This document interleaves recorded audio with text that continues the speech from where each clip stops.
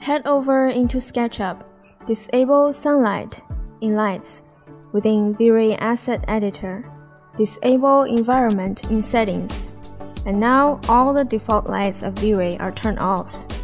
Then create a rectangle light.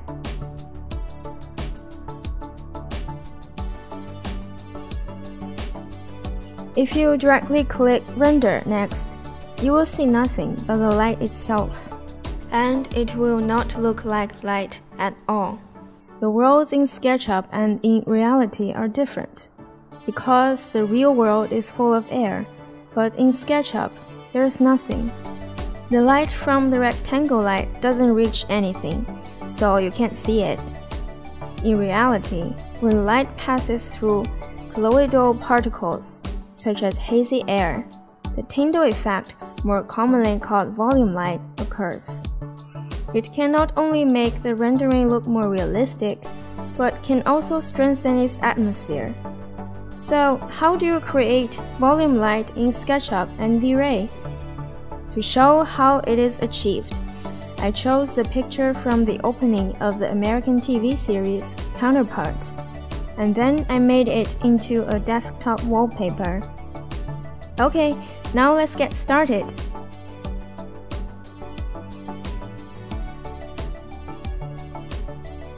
The model is quite simple. Build a large space that is 27 meters high and 27 meters wide, and open huge round holes on the wall. Then put some pillars with the side length of 15 meters randomly in the distance of the site, and adjust their positions and heights a little. Well, just like this sacred feeling.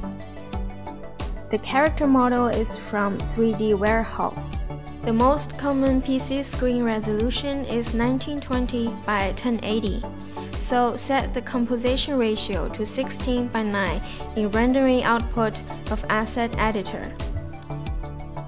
The whole model only uses one concrete map.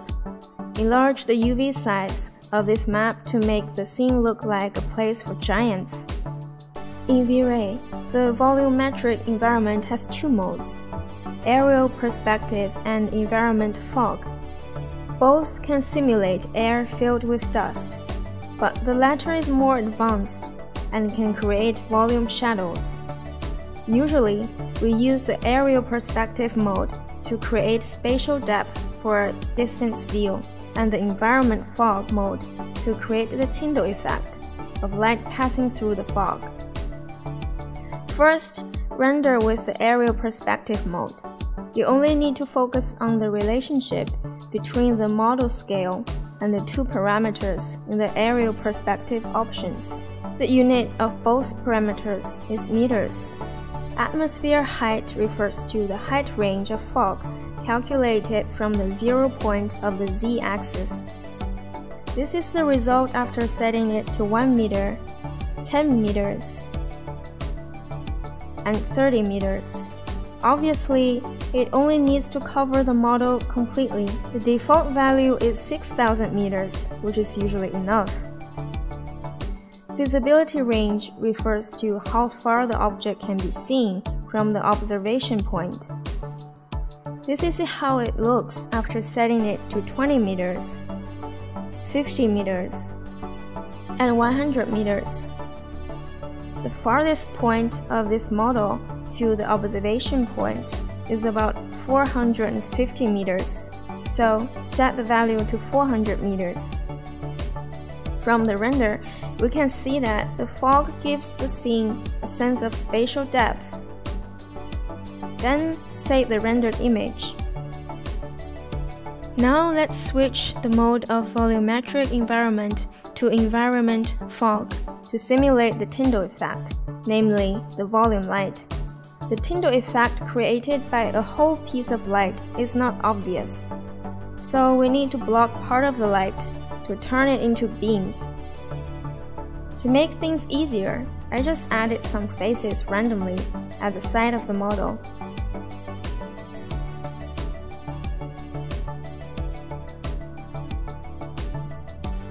As for the light source, you can use any of them. sunlight, rectangle light, point light source, IES light, and so on. For environment fog, you only need to consider two parameters, distance and height. They are actually the same as the two parameters in aerial perspective mode, except that the unit is inches. Set the height to 5,000 inches, which is enough to cover the whole scene. Then, adjust the visibility range and intensity of the light until you get the desired effect.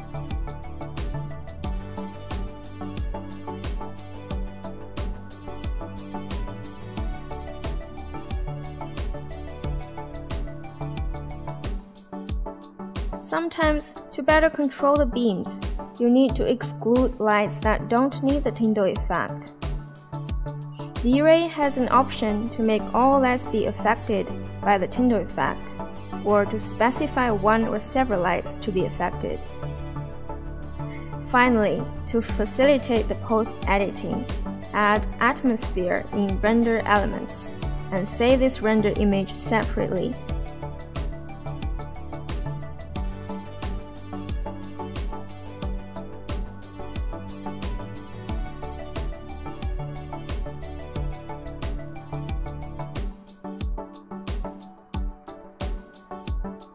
Now we have two images, the scene with an aerial perspective and the light beams with a Tyndall effect.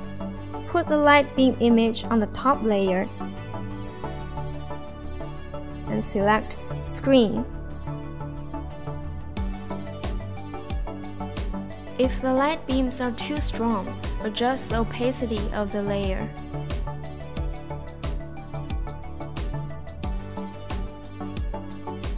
Then add text, and here it is, the desktop wallpaper is done. Let's see how it looks on the desktop. Nice! Have you learned it? This is Sketchup Rabbit Hole. We will share tutorials on SketchUp modeling, V-Ray rendering, Photoshop, Adobe Illustrator, and other architectural visualization tutorials every week. Subscribe to us and don't forget to hit the notification bell to keep up to date with our latest videos. You will get more interesting tutorials and examples of things that you've never seen before. We are special. See you next time!